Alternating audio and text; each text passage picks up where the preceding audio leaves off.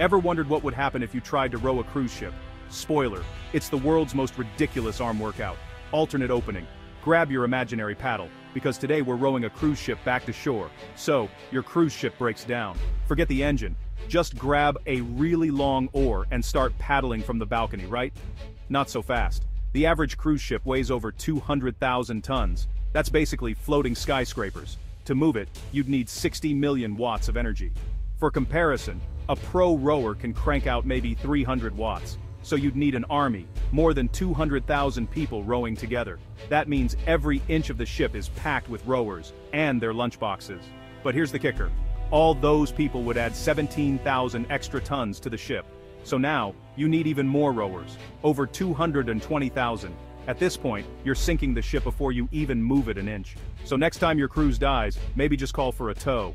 Or, start a new Olympic sport, extreme group paddling.